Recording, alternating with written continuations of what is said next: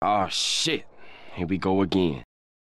So in my Wanderer's Journal video, I mentioned that there were only two possibilities for why the Wanderer's Journal would state that the hive was unmarred by the infection. But I forgot a third option, that I'm an idiot.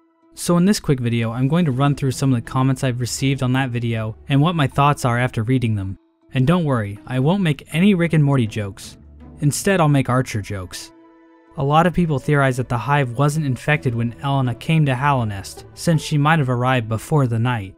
So I completely forgot to mention that this book is being written during the events of Hollow Knight. Ellina sees Shio's painting of the night in Greenpath. Not sure how the fuck she got there, but whatever. She sees bread in both the fungal wastes and in Dirtmouth, and she visits the ancient basin both before and after the door to the abyss is opened. And on top of that, she mentions that Vespa is in fact dead by the time she gets to the hive. So that's definitely not what's happening. Now I want to talk about another popular theory I saw that I actually think makes a lot of sense, and it all has to do with phrasing.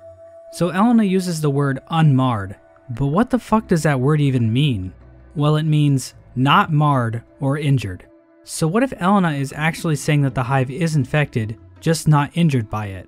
Now I know what some of you are thinking. What makes bees so fucking special that the infection doesn't hurt them?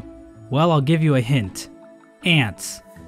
These types of bugs naturally operate under a hive mind. So when the Radiance rolled in with her insidious Fanta formula, the bees didn't even fight it. That's why the Whispering Root says, light familiar. They are already familiar with being under a hive mind, so they continue to just be bees doing the things that bees do. Ergo, when Ellina shows up, nothing seems out of the ordinary. Ergo, unmarred by the spread of the infection. One final note, some people mention that the hive blood charm proves the bees aren't infected because bees don't attack the night when the hive blood charm is equipped, but I think this is just because the bees don't recognize the night as a threat anymore. They have been tricked into thinking the night is one of them. I'm not sure why the hive husk doesn't attack the night either, but it's obvious that this thing is infected. Either that or it's wearing colored contact lenses. Also, some people have said that the gas that the bees give off is pollen, which I highly doubt, but I guess I can't really argue against it. Now that I think about it, how the fuck do the bees even make the honey in the first place? The hive is closed off. They should have all starved to death long ago. And I think that about wraps things up. I also got a lot of comments about how the King's Past lore tablets might have been created for the vessels. That's entirely possible, but I think it's weird that the third one seems to have been written when Hallownest was still standing, but I think I'll save that for another video.